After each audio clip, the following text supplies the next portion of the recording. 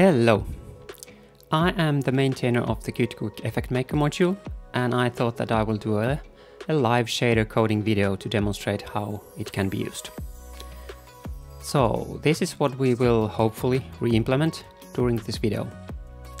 This animated bars effect, which can be used in any Qt Quick UI component. And here we have used it in a quick controls progress bar and a slider components. But before we start coding, let's first check that why we want to do this using a shader effect. So doing this as shader effect allows easy customization. Bar size, colors, angle, animation speed and so forth can be easily changed at the runtime. Then the rendering is fully scalable. Animations are fluid and they are not looping, and you can change the anti-aliasing amount freely. I could call this a mathematically correct. Some designers might call it pixel perfect. Also, doing this effect as a custom shader performs very well also on embedded devices. And to demonstrate this, here is a simple example showing 100 progress bars with random settings running on Samsung Galaxy Tab S8. And it's running on a solid 120 FPS. Qt and shaders are both known for performance, so this is a perfect match. Then why would you want to do this effect using a Qt Quick Effect Maker? My claim is that if you are a technical artist or a developer who understands GLSL shading language, then the Effect Maker live preview, where you can see instantly the changes in shader, gives huge productivity gain for faster iterations. And also the way the Effect Maker automatically exports QML component with the suitable API increases the productivity. So then we can start looking at the source code, and let's start that by looking at the main.qml file. We create first a window and then the logo image, the Qt logo. And then we create our custom bar image component, which is a scalable image container, which has a left part and right part of the bar, and then the center part of the bar is tiled horizontally. And this bar image we use then in our custom progress bar. So we extend the Qt Quick Controls progress bar with our fluid progress bar named component. And we have some properties which are alias into our bars effect. And the way we customize this progress bar is that we change the background property so that it contains the mask image, which is not visible, and then the bar effect, which takes in the mask image. And then on top of that we add another bar image for the overlay of the bar. And we use text to show the percentage of the progress with the multi-effect component to create the shadow for the text, so it is nicely visible on top of the bar. And we do the same thing for the Qt Quick Control slider component, so we call it fluid slider, and it kind of behaves the same way as the progress bar. And here we then create 4 of these fluid progress bars and 1 fluid slider. So the outcome looks like this. We have our slider and 4 of our progress bars. Then let's look at this bars effect, and it's in here. So first thing to note is that this is created with the Qt Quick Effect Maker. So actually you don't want to modify this with the Qt Creator, this QML file. the effect maker export this file, and it exports the shaders and the images that are needed for this effect. So what you want to do instead is open this bars effect project file with the effect maker. So when I added this as a system editor, I just need to double click this file and it opens in the Qt Quick effect maker. And now if I change the source image to the bar image that we have, you will see what it looks like in the effect maker. But instead of showing it in here more, we want to start from scratch doing this effect. So let's just clear the node view and we can start from the beginning. And the way we start is that we create first a custom node, so empty node, which doesn't do anything. And when I double click this, I will get to edit the shader code. So let's make it so that it creates white color to all the pixels. So we create a new variable called color1 and we make this red like this, and then we make frag color to use this color1, so it creates everything red.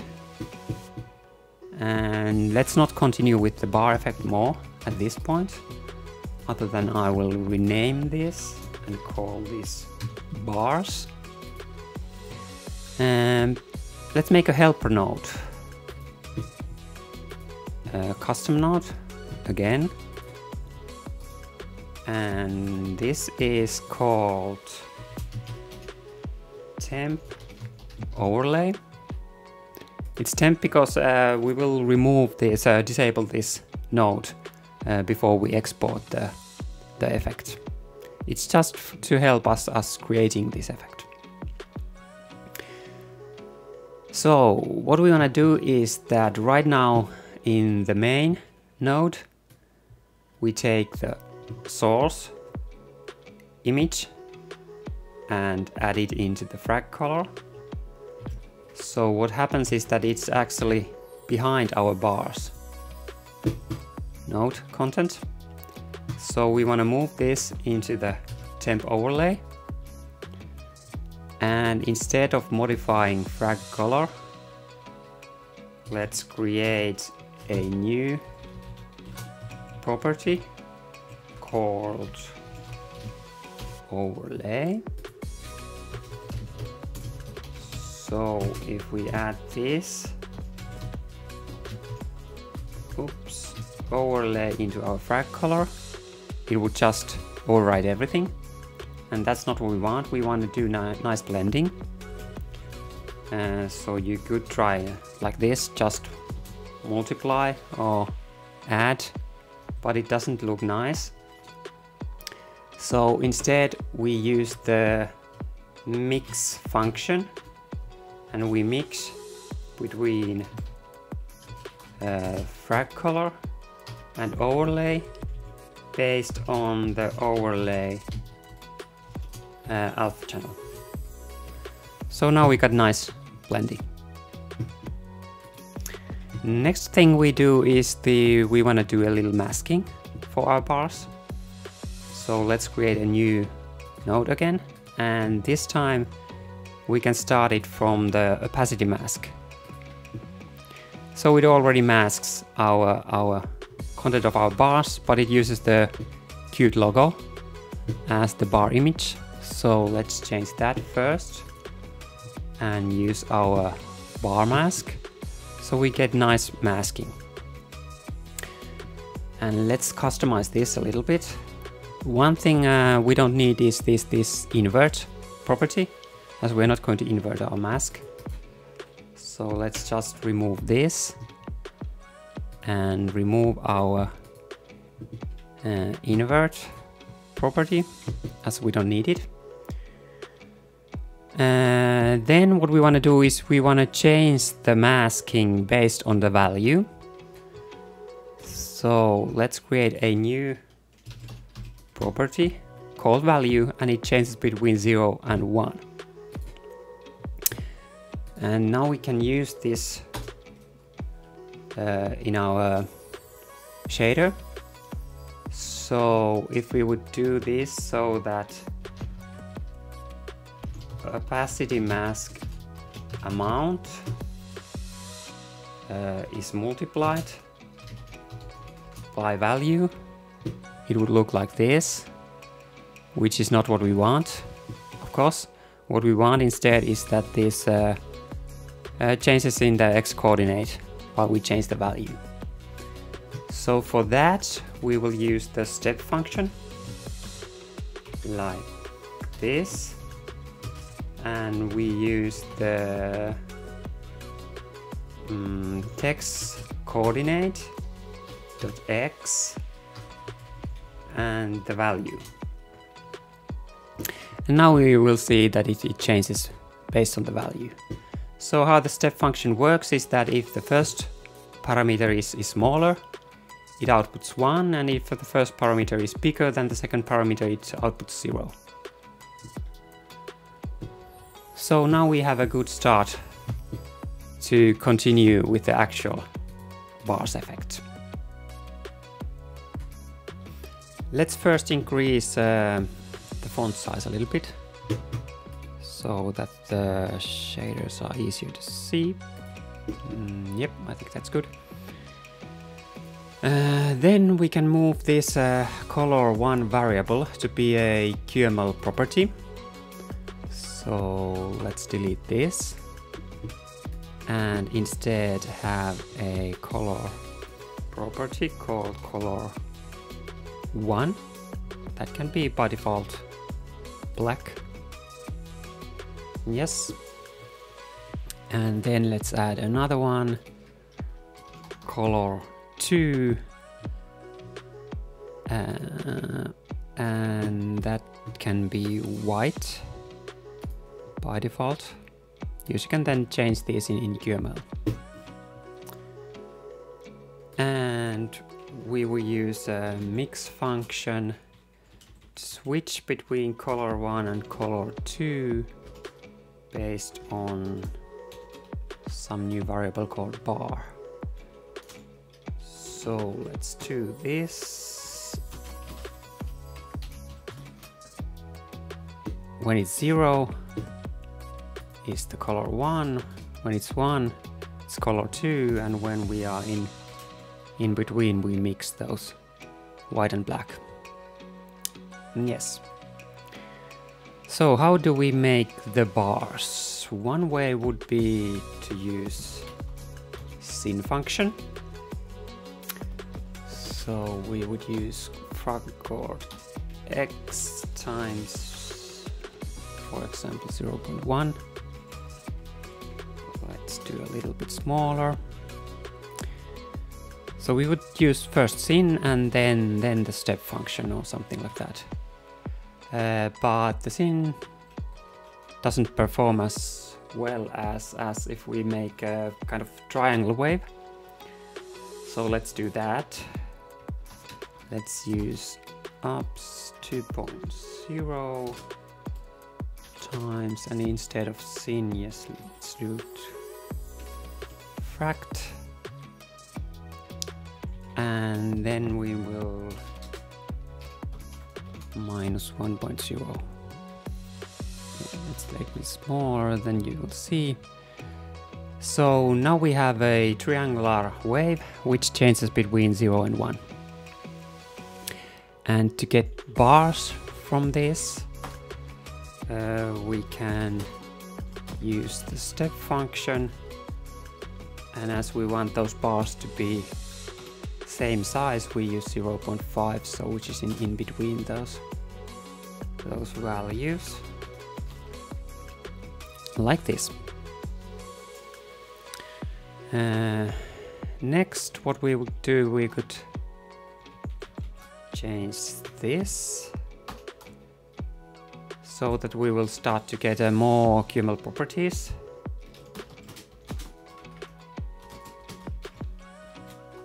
So now it's like it used to be. And we can start by adding a angle. So bar angle, and it can be between -1 and +1, so you can rotate the angle to both directions. And we will use this angle so that we will use here also the factor y times our bar angle. Let's try if it works. Yes, now we can rotate the bar. And next thing we could do is to make the bar width adjustable. So let's do a bar size, default to 10 pixels, minimum could be 5 and maximum 100 pixels. So to get this bar size, we need to multiply with something, let's call it S bar, and generate this S bar. We want to make it resolution independent, so it's actually pixels. So let's do it like this. Oops. Bar size times 0.5, and we use 0.5 because there are two bars in one wave. And then to make this actually work, we need kind of resolution independent pixel. So I resolution.x. Yeah, so let's do it like this, 1.0 divided by resolution x. And then we will multiply px here. So now it's 10 pixels, now it's 100 pixels. Yeah, it works. Then we want bars to animate when we start the time. So let's make a variable for that. Movement, and by default we can move it towards left. So let's put the -i time there. And this will be also resolution independent, and we make speed property that you can configure the speed. So it is maximally like 100 pixels per second and -100, so you can animate it to both directions. And then in here we plus the movement like this. Oops. Nope, doesn't work. Why? Oh, it works probably, but speed is 0. So let's, yep. So now it works. It can animate to both directions. It looks a bit slow, so let's make it faster. So you can, for example, have -400 to 400 pixels per second. Yes, now it's better. So, one thing to note now that when you zoom in, you see that there is a bit aliasing, and this happens because we are using step function. And to anti-alias, we change this to smooth step, And if we smooth step between 0.5 and 0.5, it doesn't change anything. So we need some kind of smoothness, let's call it. And we use it here. And now you can see those are much smoother. Let's zoom out. You see it's a little bit too smooth. And you also see that there is an issue that if you change the bar size, here you still see aliasing effect. And here it's a bit too smooth. So we need to make this smoothness depend on the bar size. So the way to do it is that we multiply like this. Oops, bar size. Yes, now it works. It's a bit too much. Maybe something like 4. Yes, I think that's good. So now our effect is ready. We can change the colors, we can change the angle, we can change the speed. Yes, it should be okay. So let's export this now. We disable our temporary overlay and export, and then we can switch back to the bars effect, and it says that yes, your bars effect.qml has changed. Yes, I know. And let's run and see if it works.